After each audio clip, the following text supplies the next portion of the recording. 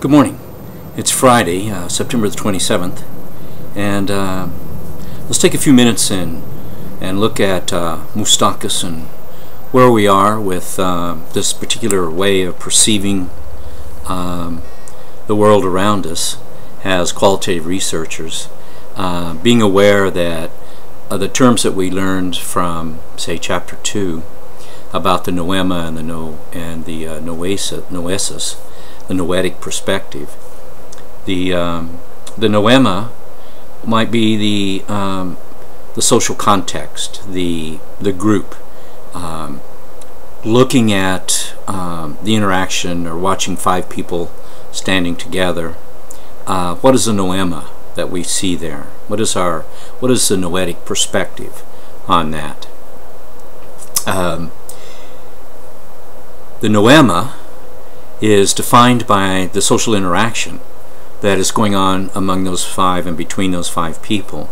Something that we'll do in one of our practice when we do non-participant observation, where we're observing, say, five people, and then using sociograms to diagram the magnitude of conversation between two or more of those people and the directionality of the conversation as best we can describe it without hearing anything, but just watching the interaction and the proxemics, how close one and the other are to each other, and their kinesics, their body language, deriving what we can from those kinds of observations in a non-observation or a non-participant observation.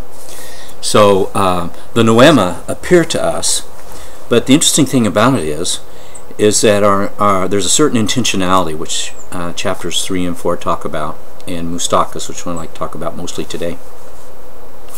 The intentionality is determined to a great extent by our noetic perspective.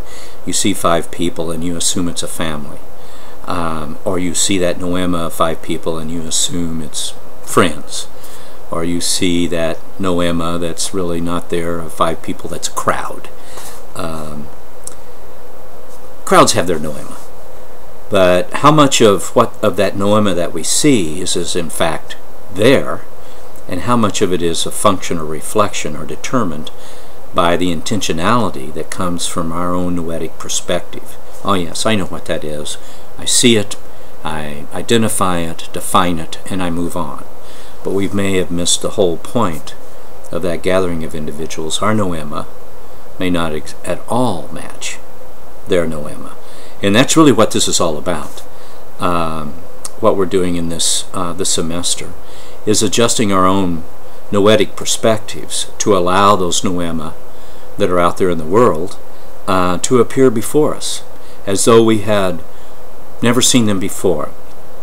That is the idea of the transcendental phenomenological method.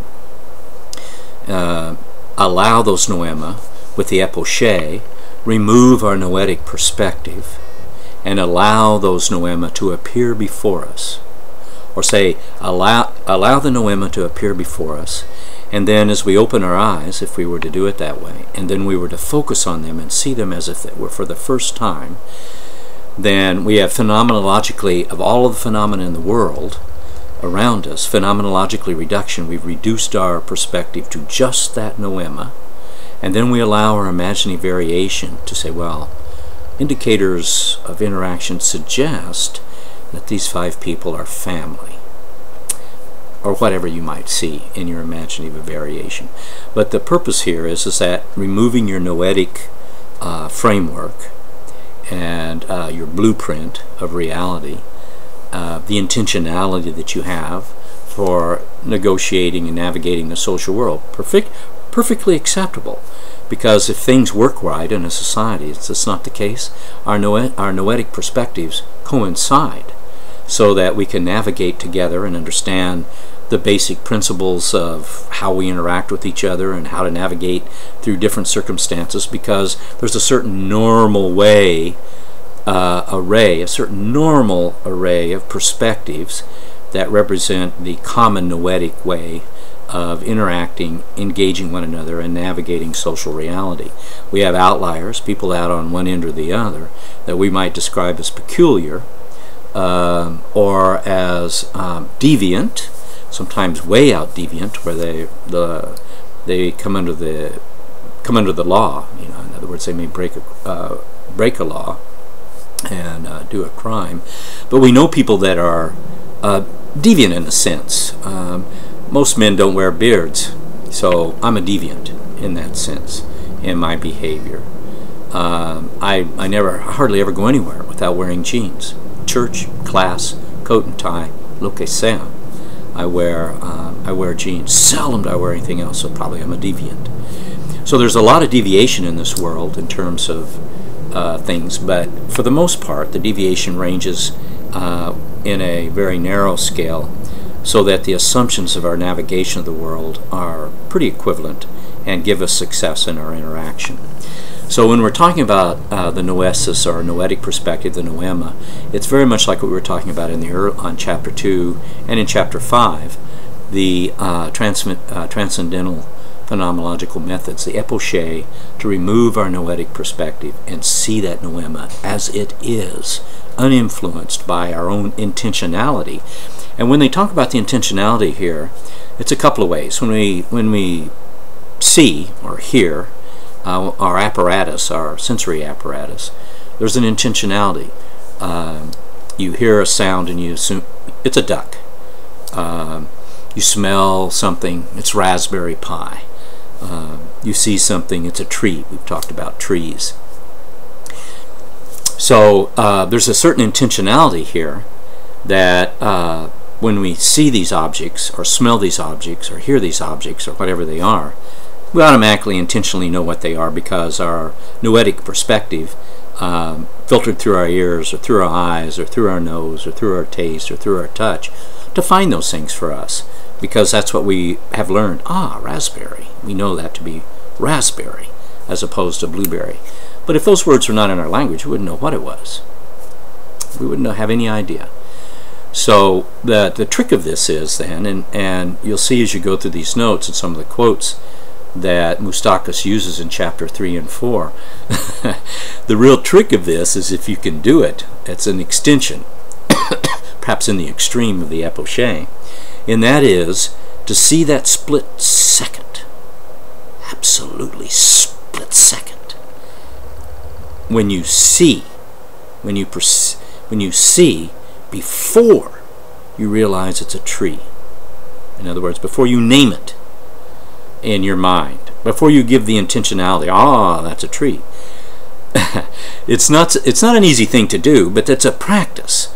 And this is all philosophical, I suppose, in a way, but it has very practical implications in being a qualitative researcher. It's like we've talked about. I've done qualitative work in the community and community health assessment.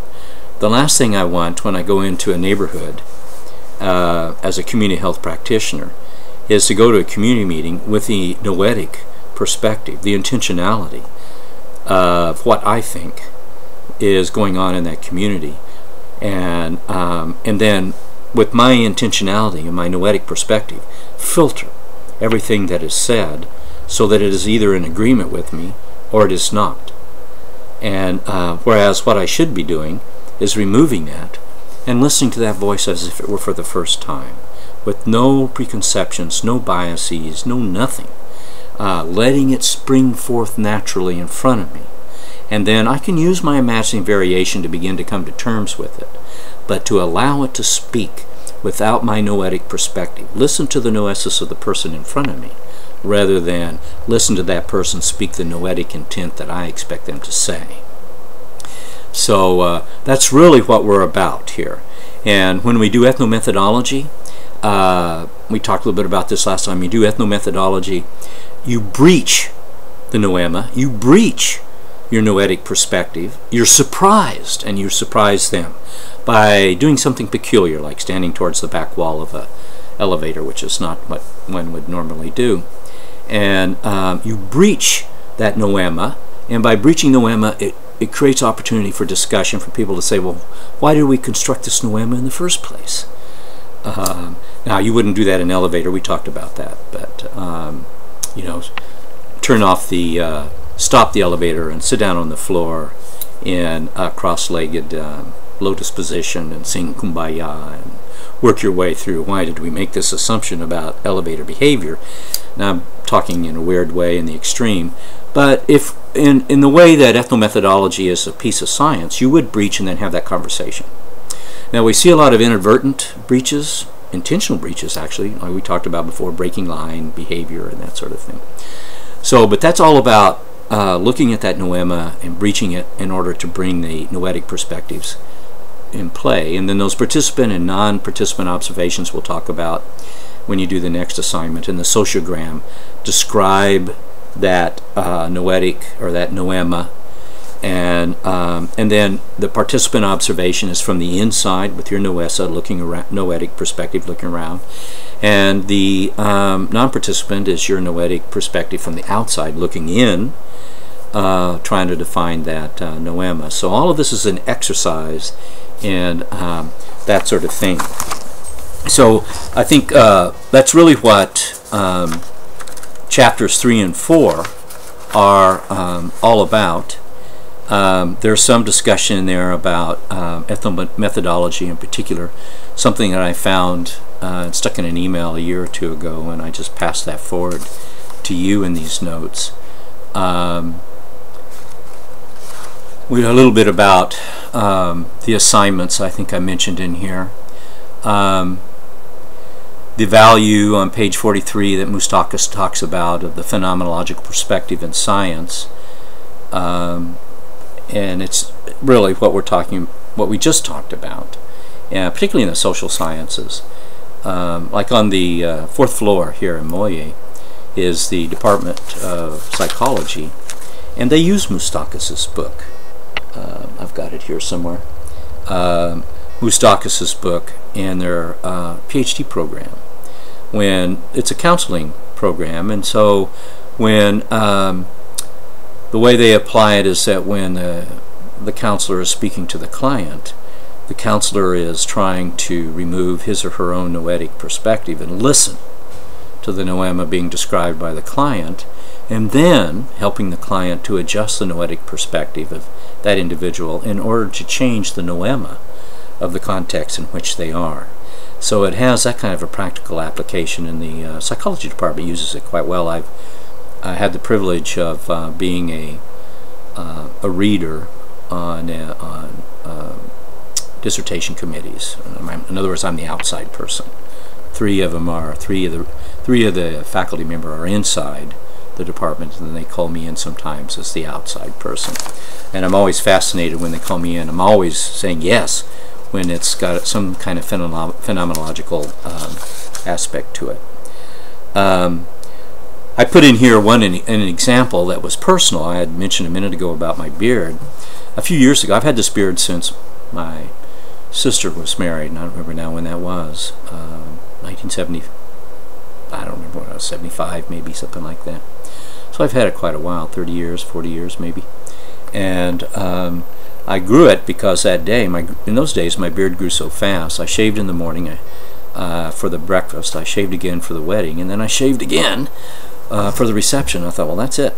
I'm not shaving again, period. And so I didn't. And for maybe 20 years I didn't shave. Sometimes it's gotten long, and when I worked out in the community in social work in South Texas, hablando español, people would, I became known in Pearsall as El Barbón, the big beard, and it was fun. But one winter I decided to shave it off just to see what would happen. Or not so much what would happen, just see if I didn't want to have it any longer. Well, of course, as soon as I shaved it off, in a matter of 2 or 3 days, I realized why I had it, which is I don't like to shave. I'd much rather trim periodically than get there every morning and, drag a blade across my face. The interesting thing that happened over those 2 or 3 weeks, I would be walking around here on campus, and people wouldn't realize. They would say hello to me, or they would say, Steve, there's something different about you, but I'm not quite sure what it is. So their noesis, their noetic perspective, saw me with a beard, even though I didn't have one. The intentionality, it's like seeing the tree that doesn't exist, no longer. Maybe somebody came along and cut the tree down, and you walk by and you assume the tree's there. Now, I'm sure everybody's had those kinds of situations where you assume something to be in place when it no longer is. but that one that I put in the notes is just sort of a personal illustration.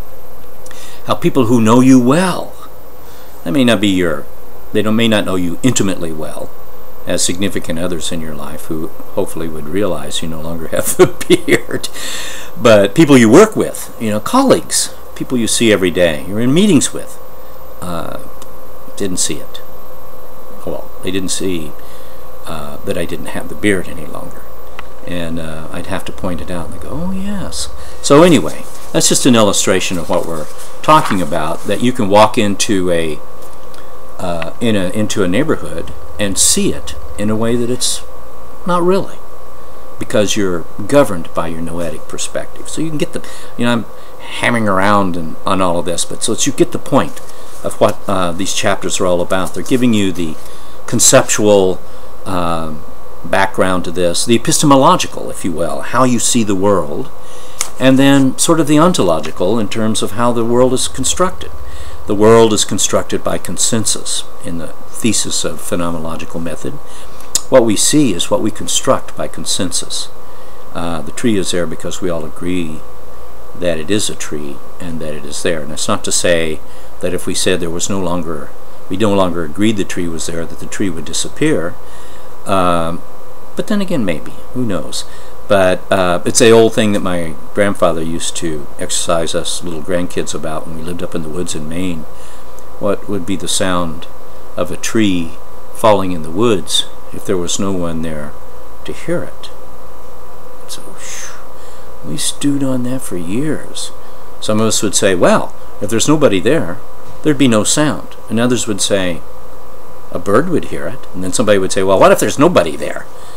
No creature with sensory apparatus would it make a sound. Oh, we spent literally years stewing on that. My grandfather would sit around the fireplace in front of us in front of the fireplace in the evenings and ask us that question. And it was almost a Zen thing, right? Like he was our Zen master. And what's the sound of one hand clapping or something?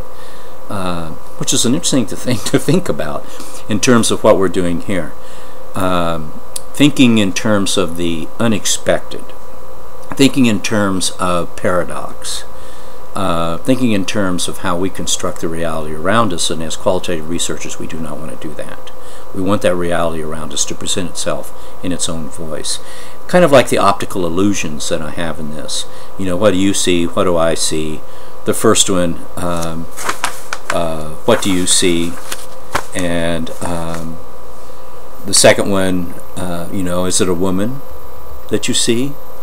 What do you see?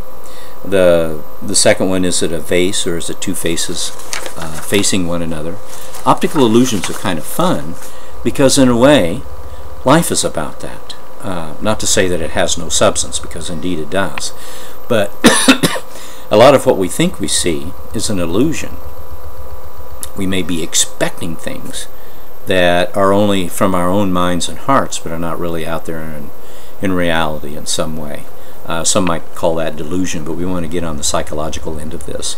But there are optical illusions in social behavior and social phenomena, that what is there is not what it seems, shall we say, and allowing it to present itself so that we can see what it is and hear its own voice. In here is intentional. We spoke a little bit about horizons. Inside the noema, people inside the noema see horizons that bound their noema. From the outside, as observers, we see those horizons as boundaries. And as researchers, we want to try and penetrate those as best we can without disrupting them. If we're a participant, we automatically change the boundary and horizon because we're now an ingredient in the mix. But how can we do that, say, as a non-participant? Get inside that noema through the indicators of the behavior of the individuals and see the horizon from their perspective, and not just simply the boundary from our perspective. On down in page 56, 57, 58 talks about intersubjective validity. That's what it is. We don't always sometimes you've been in situations that, do you see what I see? That's intersubjective validity. You saw it and you want to, wow, you ask somebody sitting next to you or someone else, did you see that too? And that gives your particular noetic perspective validity because somebody else saw it also. So much of how we create our social reality is intersubjective validity. We have a consensus. You go around the mall to the right for the most part. In England, you go around the mall to the left for the most part. We drive on the right-hand lane for the most part. Over there, they drive on the left-hand lane for the most part. All these kinds of things build navigational instructions, shall we say. Give some intersubjective validity to how we navigate the world. That's physical world there, a mall and a highway. But how we navigate our own social interaction independently of any physical reality around us. So I think that's pretty much all I want to say. Yeah, I think so. I have a number of quotes in here about that of Husserl that I've introduced, and then the phenomenological, more philosophical stuff that Moustakas talks about. The word that I use in here, I sort of created on the fly the other day, or when I first did these, is to de-intelligibilize the world.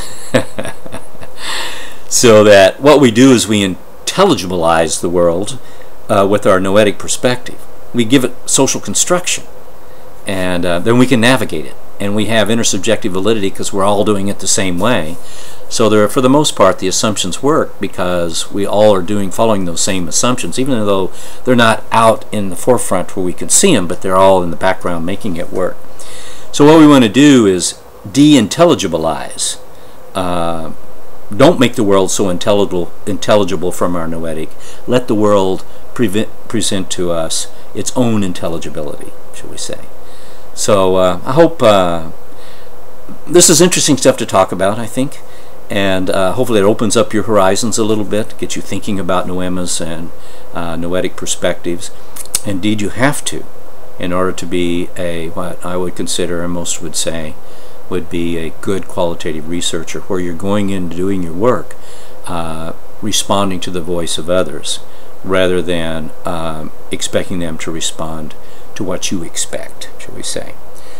So this is Friday for me. I don't know when you're going to see this video. It's Friday the 27th. Weekend's coming up. It's supposed to be slightly cooler. Chance of rain, at least here in San Antonio. I hope there's a chance of rain where you are. And weekend coming up.